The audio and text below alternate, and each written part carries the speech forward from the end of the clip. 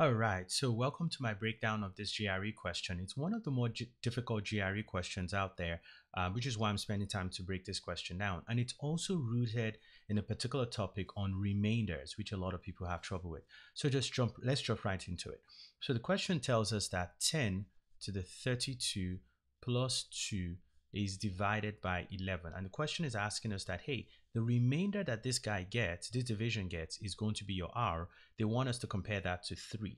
All right, so let's jump right into this question. Now, trying to solve this question in by itself, you already find yourself in some trouble here because 10 to the 32 is a really large number, and trying to divide that by 11 is not something you can easily do on a test like the GRE. So what I suggest you do there is to break this question down. So say it's 1032 over 11 plus 2 over 11. So what is this doing? This pretty much says that, hey, and this is a technique I use a lot. If you have 11, a number at the bottom here, just break it under each of the numbers up top and have it divided under each one, especially when there's a plus or minus. Doesn't work if it's a times or multiplication, but if a plus or minus, you could split the denominator under each term like I just did.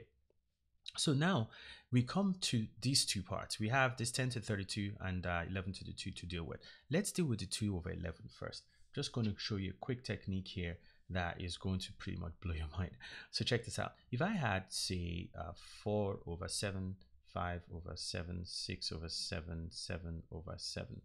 What a lot of people don't know in this division is, notice that 7 cannot go into 4. It's bigger than 4.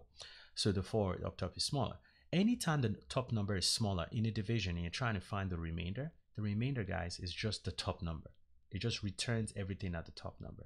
That's your remainder, okay, for a number that's smaller up top. And obviously in this case, since the numbers are the same, the remainder here is 0. A lot of people don't know that as well. They will say, oh, well, it goes one time, but I don't know what the remainder is. Well, there is no remainder, so it's 0. So that's something to keep in mind.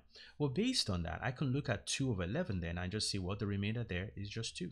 I'm done. That's it. That's all you have to do. Do not think about it any more than that. So that's that. So let's take care of this guy over here, the 10 to the 32 over 11. Let's take care of that on the side here. So 10 to the 32, again, is a large number, and trying to solve a large number like that is going to be a problem. So how about we look at smaller relatives of it? So what do I mean? 10 to the 2 is 100, okay? Let's see how that behaves when I'm dividing by 11. Let's look at 10 to the 4. Which is also in the family of 10 to the 32 because they're all even powers of 10. Let's see what that does as well with 11. Okay, so what does it? How many times would what would 11 do going into 100? Well, again, this question is about the remainder. A number of you would say, oh, 11 goes into 100 9 times. That is not the question. That's not my focus at all. The question is 11 can go into 100 up to, that's the key word, up to 99. The remainder, what's left over, is 1. Okay, up to 99 to 100, the remainder is 1. If I look over here, 11 will do the same thing. 11 can go into this number, 9999. And again, up to just 1 before this 10,000 number, again, the remainder is 1. You're going to notice the same thing is 10 to the 6, 10 to the 8, going into 11. It will go right up to the number with the remainder of 1, with the remainder of 1 when 11 goes into that number. So if you look at this family of numbers, and I use the word family very carefully here, you pretty much have even powers of 10. Well, 32 is an even power of 10. So guess what? By the time you do 10 to the 32 into 11, its remainder will also be 1.